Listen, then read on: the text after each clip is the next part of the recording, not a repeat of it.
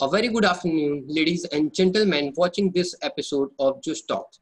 Today, the topic for the today's discussion or talk is Life of a Lawyer in Litigation, and the eminent guest speaker for this episode is none other than Mr. Abhishek Ghai, Managing Associate at L&L Partners, formerly known as Luthra Luthra Partners. As a Managing Associate, at L&L Partners, Sir advises and represents clients on a wide range of issues with a strong focus on international commercial arbitration, corporate criminal liability, money laundering cases, etc. Sir has done his graduation from Panjab University in 2012 and practiced as a litigator for 7 years before various courts including Supreme Court of India, Delhi High Court, National Company Law Tribunal, and trial courts. He has represented the central government for nearly 3 years in high-value matters, including white-collar crime, policy and informant matters, etc. This was a short introduction about Sir. Let's begin with the discussion and stay tuned for us and watch this video till last. Over to you, Sir. Hi guys. So for the benefit of all, I'll just elaborate on what I've been doing in the last, 8 years or so. So I graduated around 2012 from Panjab University. I don't specially come from a family of lawyers, although my sister is one. But through my internships, I've been through chambers of High Court and I've interacted with councils. And from the very beginning, once I was about to graduate, the understanding of law that I had was, I had just a stint of 2 internships in law firms. And I was under the impression that, so at the very beginning, that a top tier law firm is not a good place for me to start. My understanding of this came from the internships as well as a bit of interaction that I've had with lawyers. So I always wanted to start from the bottom chain, which is trial courts. And fortunately enough, on my sister's recommendation, I joined, my first senior, who was Pramod Kumar Singh. He had a boutique law firm in South Delhi and where he did a lot of IPR and civil matters. This is essentially my first exposure to law. This invariably took me 3-4 years to get a hold of what, ground level looked like or how to go about things. And he was such a kind person that from the very first date, and rightly so, he pointed me towards the direction of the court clerk and he said, you follow him around for at least 2-3 weeks to understand how this works. And this is very important. I mean, you need if you, or for a matter of fact, somebody else wants to, join litigation, a litigation lawyer is a one-man army of sorts. So he needs to know how everything works, from filing, from looking at the defects, from getting things listed. So essentially, a client comes to you at the very first instance, he would want you to do something on an urgent basis because that's, how lawyers work. Our job is to get it done as quickly as possible because we are usually approached at the very last minute. So I followed the clerk around for a couple of weeks, trying to understand how filing is done, what is important and what is not important. From the very first instance, I remember doing one big blunder was that I came across a judgment, which is a certified copy of a judgment. And I saw that that judgment had clerical errors. So I was naive at that given point of time. So I thought, why not correct that error? So I applied a whitener on a certified copy of the judgment and corrected whatever error there was. And my senior gave me a very blatant stare and he was like, what the hell did you do? And it's not something that you should have done. So, these are learning sort of curves that you come across every day. But essentially what I would say is you need to decide your priorities before you, start practicing or switch to litigation.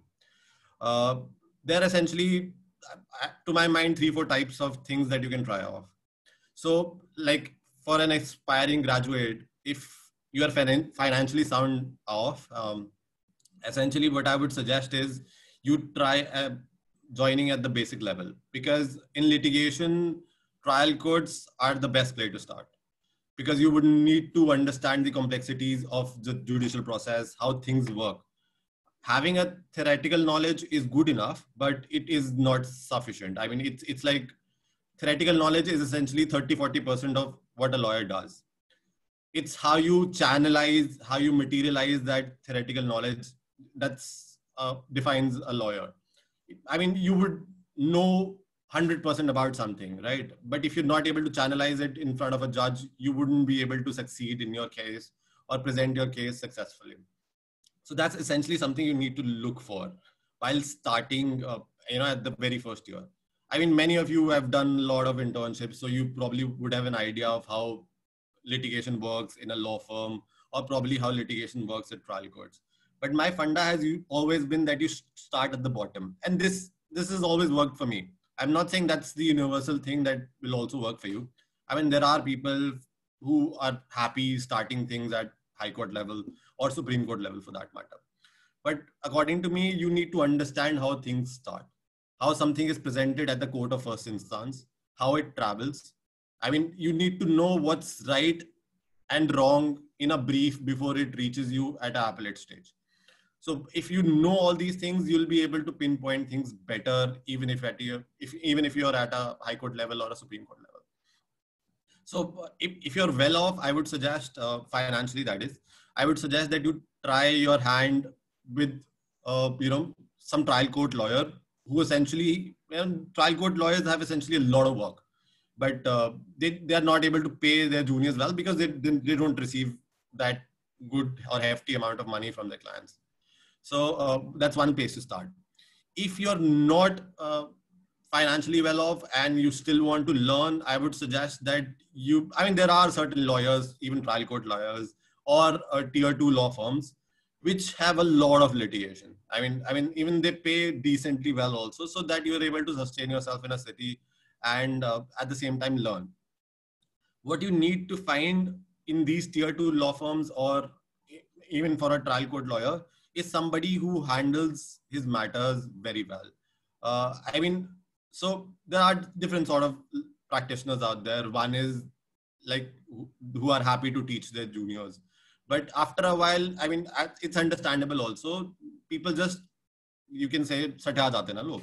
So after a while, they don't want to interact with juniors because they're tired of telling them what to do. And every day there is I wouldn't say precisely, for the lack of a better word, law colleges are churning out stupid graduates who are essentially, doing law just for the fun of it. And they want to go ahead, learn something, maybe not learn something, but join some council, and probably it becomes an irritation for them. So that's why they're probably not happy teaching juniors at that level. But essentially, there are certain amount of people who will be happy to tell you more about how to go about things. And in my initial year, my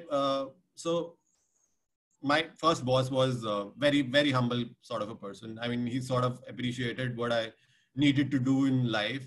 And he always told me that, why are you pushing yourself too hard at this given age? And this was second year of my practice. And he was like, you should go home early instead of staying late in the office. But for my benefit, I like working alone when there's nobody else in the office. So it gives me a peace of mind. So I used to work late. But that, he sort of gave me good exposure of trial courts. I was in and out of all the trial courts in Delhi. I appeared in consumer matters, and I sort of was, got the best thrill of my life when I first succeeded in my first consumer matter. So after succeeding there, it was a make my trip short matter, court decided in our favor. So I was very happy. And then I sort of realized this is part and parcel of life now. This is going to go on. I'm going to come across matters that I would need to succeed in or maybe lose in. So one thing that my boss told me that, as fresh graduates or as aspiring lawyers, we always look forward to winning matters.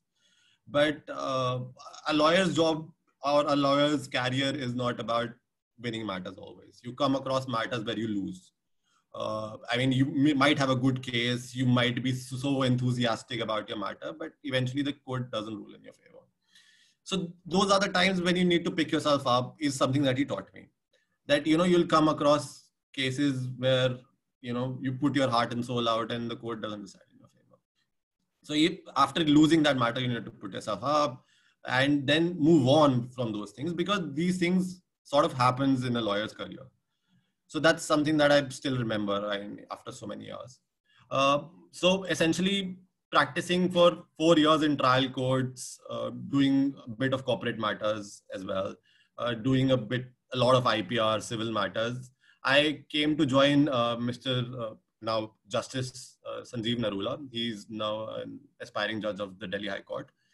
So he, at that given point of time, was a standing counsel for Union of India and subsequently indirect taxation as well. So I wouldn't say that was essentially it, but I think that was sort of the golden years of my life, because when I started at trial court level, I sort of felt stagnation after 3-4 years, because I knew a bit of civil and I was like, that's it. I needed to try something else. So when I joined his chamber, or his office for that matter, so that was a different sort of exposure, because he was a standing counsel in the High Court. There were a lot of writ matters there, constitutional challenges, something you look forward to when you're studying, like when you come across constitution in probably 3rd or 4th year for 5-year students. You would want to try those Keshav Nanda Bhartis, and you would want to have those constitutional challenges under your belt. You want to try your hand in those. So that's an opportunity that I got in his office, because if you're a counsel for Union of India or on the government side, you get a lot of constitutional challenges where a provision is challenged, for a violation of fundamental rights and other things. So the thing about, and I'll tell you more about Office of Standing Counsel. Usually, Office of Standing Counsel is filled with work. I mean, when I say filled with work is essentially you get from 5 to 7 matters to 20 matters in a day. So my routine in a standing counsel's office was like, getting up in the morning, going to court from 10:30 to 6:30. I was in the High Court. From 6:30 till probably 10:30, 11:30, 12, we used to prepare for the matters of the next day. I mean, we didn't have enough time to prepare all these matters, so we used to take our files to court. So let's say, for example, if you have 10 matters, you have to wait like 2-3 hours in between to, for your next matter to come.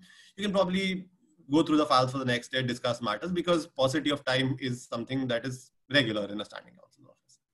So there are certain standing counsels which would, give you you get a lot of quality work. I mean, government work is a lot of quality work, because from the opposite side, you get huge law firms who have invested a lot of resources in their matters. And from this side, you have a standing counsel and probably 2-3 juniors working on a matter. So it gives you a great exposure. I mean, that's the best exposure that I've ever had. Knowing matters, doing matters, appearing in matters. Because what you need to learn, and this is something that some people grasp early, some people grasp late, is to know what is the bottom line in a matter. You need to go through a brief and understand that these are the questions that the judge is going to ask. These are the point of contentions, and these points are my weak points. So I need to work on them. So that's essentially what a brief tells you. And the sooner you get used to it, the better you will be. Because, it goes across. I mean, it's not that if you're doing matters of a particular subset, you will get to know about those matters only. It's when you interact with the judge, I love to, in between my matters in the High Court during that time, I would sit in the courtroom all day, because each matter which is argued by one party and defended by other party, and the question the judge poses gives you a lot of information about how, matters work, how judges work, how counsels work. So it sort of gives you understanding of how the whole process works. I mean, that's where you enter the mainstream. So you need to understand, as you presented a file, कि अब इसमें क्या करना है. I mean, so essentially all you have in a matter, you have 3-4 points that you would want to argue. Essentially, that's your basic points. You need to be able to identify those points, and you need to be able to argue, look for, case laws, research on it, and prepare them. So that's something that the sooner you learn, the better you will be. I mean, procedure is good. I mean, you need to learn CPC, you need to learn CRPC, which way you would want to go. But these things, knowing what a judge would want to know, these knowing the basic fundamental points of a brief is something you will probably get in experience. I mean, you can get this from your internships. I mean, some folks are very quick. So I've seen a few interns in my office, and like in Luthra and Luthra only, which like those guys are just smart enough to grasp it at the very early. I mean, I wasn't the smart one. So I learned it like after around 3-4 years into my practice. But it gets to you. I mean, it comes to you when you're doing this on a regular basis. So you would know how to think on your feet. You would know what to say when a question is asked. I mean, you always don't have the answers to questions. That's the interesting part. So you prepare a brief, you go to the court, and you're like, "Acha, ye sawal aayenge," and I'll probably be able to answer that. Then suddenly the judge stumps you with a question that you did not expect. Now, what to do then? So that's how court craft works. So that's something that you need to pick up while you're litigating, while you're practicing in the court, and you need to find a good senior who will teach you all this. I mean, seniors. There are a couple of seniors who are very good litigators, but they're not good seniors. I mean, they won't teach you all these things, like bitha ke nahi sikhayenge. So if you are energetic, if you are willing to learn, you'll probably learn to live with it. I mean, you can look at your senior and grasp ki acha ye hota to ye ho jata. So these things you pick up when you work with your senior. So essentially, that's something one should keep in mind while opting for litigation. So like I said, if you're well off, join some trial court lawyer. If you're not well off, find somebody who pays you well and has good work, or maybe a tier 2 law firm.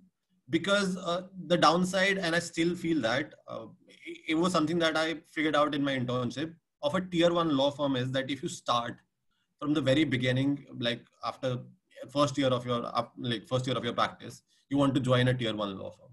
A tier 1 law firm might not be able to give you that much exposure when it comes to trial court work. And I say this from the limited experience I have. I mean, there may be a lot of teams or firms out there who are able to give you this exposure, but I'm quite certain that they will not be able to give you that exposure which a trial court lawyer or a grassroots level lawyer will be able to give. Because in top tier law firms, you have clerks doing your work. You don't know in and outs of how something is to be filed, how is something going to get listed, before what court, who's a Nazir, who's a reader. I mean, these things will not be taught to you in a top tier law firm. Top tier law firm, you'll be doing the chunk of the work, like cream work you'll be doing. You'll be drafting things which will be worked upon by probably 6 other people. So you might start working on a draft as an associate, and when the draft ultimately turns out, you might not find that even a single line written by you exists in that draft. So it goes through a multiple level of review processes. So for somebody that may be okay, but it wasn't okay for me at that given point of time, because mind my language, you need to know your shit before you go out there and say ki, yes, I belong here. So these are 3 sort of things which you can try. I mean, essentially, the only reason that I had to let go of my ex-boss, which was Justice Sanjeev Narula, is because he got elevated. Otherwise, I think that sort of was the perfect job. I mean, I got to appear because he had a lot, like chunk of matters, like 10, 12 matters every day. You appear in court, judges know you, judges recognize you. So one thing you'll also find is that you'd probably go in court and say, senior ko dekh ke to judge is giving, leeway, judge is passing orders in his favor. It's not just to the seniors. So essentially what the situation is, when you go to court and you appear every day, you appear in your matters, you present arguments. So judge sort of recognizes you. So, your reputation starts to build up with a judge. You're presenting yourself every day in court, arguing matters. Judge knows your argument, how your case is, what sort of clients do you represent, and how you present yourself in court.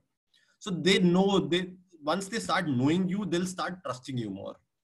Because for somebody like let's say, for example, you're a judge and you're sitting in your courtroom and there's a matter called, and a rookie counsel comes up and starts arguing XYZ, you'll be a lot skeptical and be like, what is he saying? I need to confirm this before I trust him.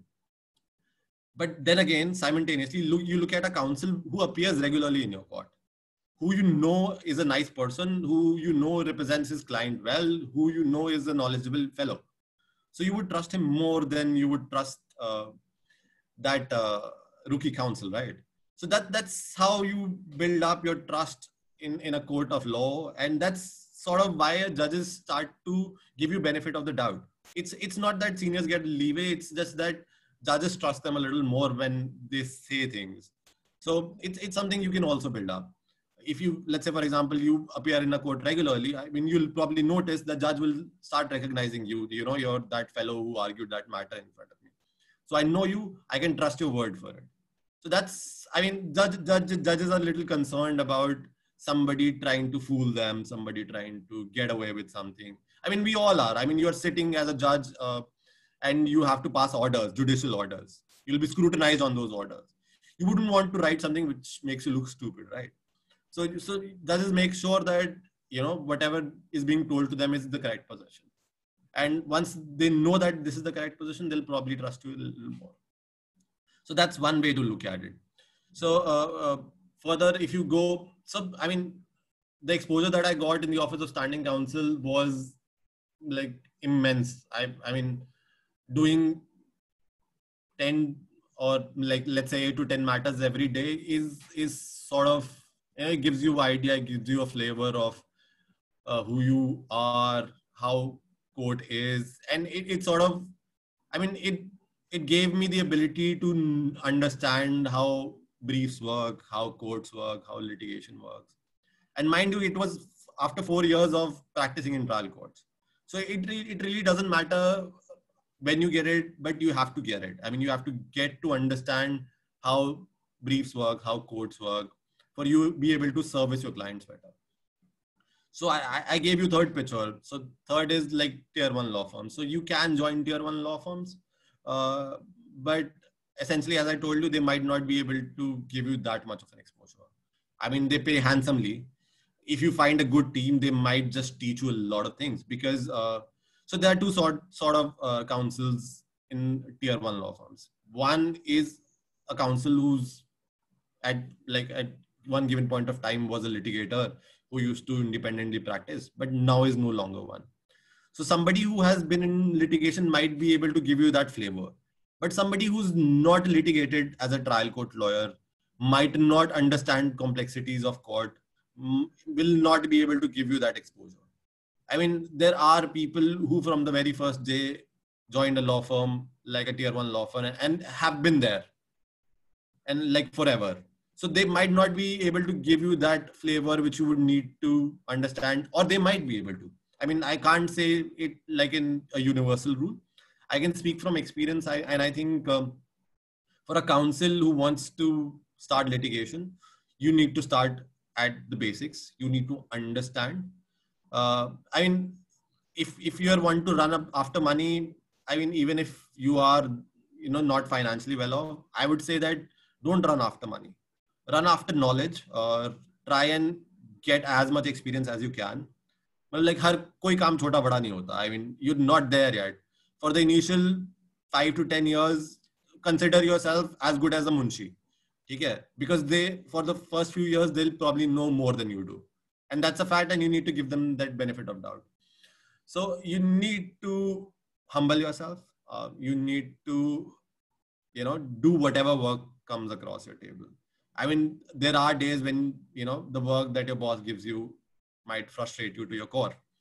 Just bow your head down, just do your little work. I mean, it's okay till you attain that level where your boss or somebody in your field recognizes you and says ki haan isko pata hai.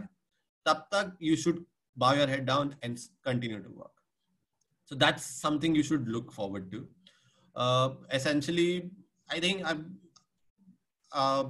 even if when I was enjoying my time in the standing counsel's office, and I've got a lot of experience, like agar 8-10 matter lagenge, so my boss was not able to attend all of those matters.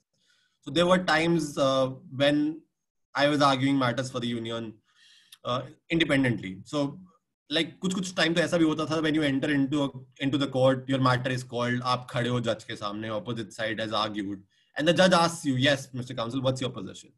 And I was looking at the dice, even my file was not there because my clerk was too busy keeping the files here and there. So there were times when I argued matter without a file. There were times when I argued matter, after taking file from the opposite counsel, and I was like, please let me just have a look at least. So these were the interesting exposures that I got. I mean, not to brag, but I've got the opportunities to argue against the likes of independently against the likes of Mr. Chidambaram, Mr. Sandeep Sethi, and other prestigious senior counsels. So this is something that you get probably in a standing counsel's office. I'm saying this because that's all I know. I mean, I wouldn't be able to tell you how a trial court at that particular stage, trial courts. I mean, there are criminal lawyers who get to experience more. But since I wasn't there, I might not be the correct person to tell you all this. So what I would suggest is, it took me 7 years to take a call that I should now jump on to a little more comfortable life, probably in a tier 1 law firm. It might take you a little less time. It might take you a little more. But my suggestion would always be that don't start from there. Start from the ground, build yourself up, make yourself a good enough asset for you to join a law firm, a good law firm, where you will be able to add value, to your drafts. I mean, ऐसा नहीं होना चाहिए ना कि आप, so essentially, I'll tell you what happens is when associates are presented with some work, कोई भी आप किसी firm में आप associate को काम दे दो, the first thing that you look forward to is कि, sir, please कोई similar draft दे दीजिए, because I would know what to write and what not to write. So this is something that you get in trial court exposure or maybe high court exposure. तुम्हें क्या लिखना है एक draft में और क्या नहीं लिखना है ड्राफ्ट में, that you will get to know once you experience it in court. Like, for example, you wrote something in a particular draft, and when you are there in the court to defend that draft, is when you realize कि अरे ये नहीं लिखना चाहिए था, ये लिखना चाहिए था. So that's something that you experience in court. So and if you can hear my little pup barking in the background, so that's part and parcel of living at home, and I can't probably teach him not to bark. So that's essentially it. I'll be happy to answer any questions, Ayush, that you may have. Yes, sir. Yes, sir. Sir, many of the viewers want to ask what is the basic difference between a tier 1, tier 2 and tier 3 law firms? So essentially tier 1, tier 2, tier 3 mein, tier 3 is essentially, let's say for example, you and I decide कि चलो एक law firm खोल लेते हैं. So tier 3 is as close as you get to a litigation practitioner, because you can have small clients, you can have a little bigger clients. So it's like somebody who has recently started work, might not have that good amount of work, or might not have that good amount of experience, might not have that good amount of infrastructure. So it's like tier 3 तो आप कह सकते हैं is a startup. Yeah, you've started up, and so that's a good exposure. That's a good place to start. Might not be able to pay you that well, but makeshift काम होता है, चलता है सब बढ़िया, and they do their best. That's a tier 3. Tier 2 would be something that's more established, like somewhere between tier 1 and tier 3. Like somebody who has good experience, able to provide you good infrastructure. I mean, like for a tier 3 law firm, like somebody like 3 or 5 years of experience guy would be your partner. Or somebody maybe who's higher, but might not be able to sustain that litigation practice that well. In a tier 2 law firm, you'll have like good amount of partners, you'll have good infrastructure, some guidance. So essentially tier 3 में तुम expect कर सकते हो that you as an associate are dealing with your partner directly. Maybe in a tier 2 firm, you have a channel in between. I mean, there is a senior before a super senior. So infrastructure, quality of work decides if you're a tier two. I mean, essentially, aajkal though, it's all about size. If you're smaller in size, like very small, you're probably a tier three. If you are a little bigger, like let's say 30 to 40 people, maybe you're tier two. And if you go beyond 50 people, yes, you're a tier one. A tier one gets the milk, gets the cream, good amount of work, good clientele, churning out good money. Like, if you're essentially, let's say on a corporate side, or a litigation side, if your name appears in big matters, yes, essentially you've been given the title of tier one. If you are earning good revenue, yes, you've been given the title of tier one. If you are earning, if you have large team like 300, 400 people, yes, tier one. But just as your level will increase, so will be your, I would say, importance. There is a chain of command. Like for a tier three, it will be directly to your boss. For a tier two, will be one step or maybe two step directly to your partner. For a tier three law firm, there'll be multiple steps. Like you have associates, then you have senior associates, then you have managing associates, then you have partner, then you have senior partner. Tier two may possibly will be like tum associate ho, then there will be a partner over you, and then there is a senior partner. So it's sort of infrastructure kind of matters that you're doing, a mix of a lot of things, essentially. Sir, can a tier one law firm be restricted to only single high court, or it must have to be practiced in the firm has to be appear in the Supreme Court or ICJ or any other international tribunals? Yeah, essentially, so tier ones are supposed to be all service law firms. Like tum unke paas le jao kuch bhi and they'll have an answer to it. They would not have to look elsewhere to find new solutions. So our tier one essentially would have somebody appearing in the High Court, Supreme Court, before the tribunals. They'll be representing you before the ministries. They'll do everything for you. So it's like a one-stop shop.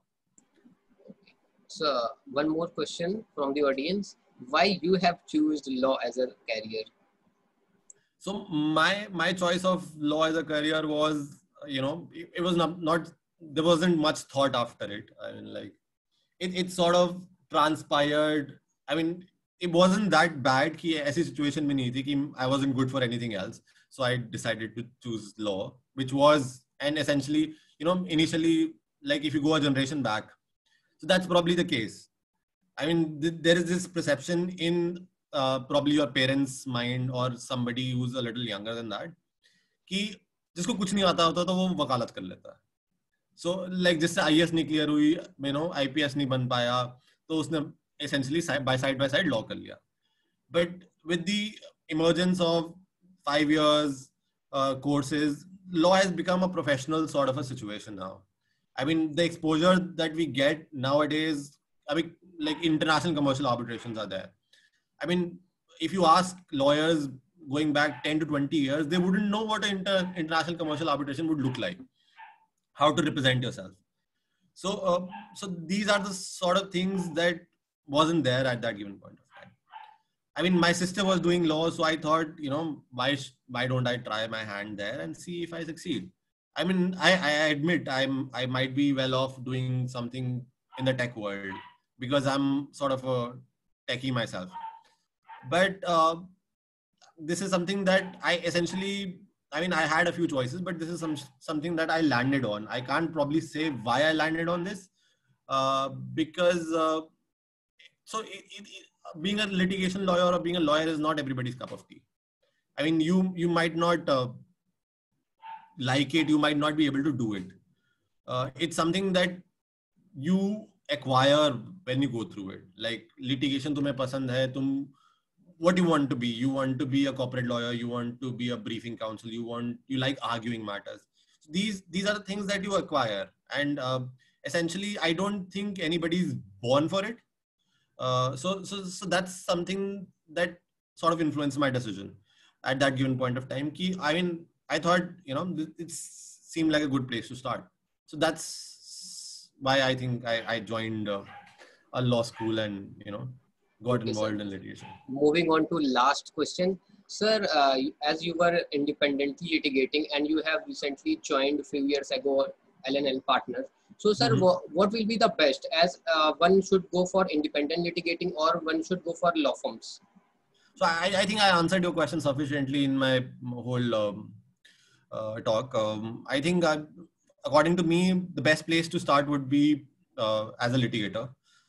Join a trial court lawyer. Maybe get a few years of court ke dhakke under your belt before you think about a law firm.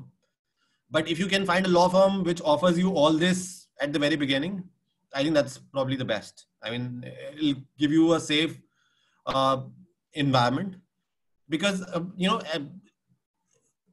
the vice versa is not possible. Like if you join a law firm, they'll pay you handsomely. All right, they'll give you all those perks which you won't imagine are there for a lawyer. And once you start getting those perks, you probably wouldn't look back and say कि यार अब like 10,000 की नौकरी कौन करेगा इसके बाद. So it's really hard for you to go back once you start at a comfortable position. So it's best to start conservative.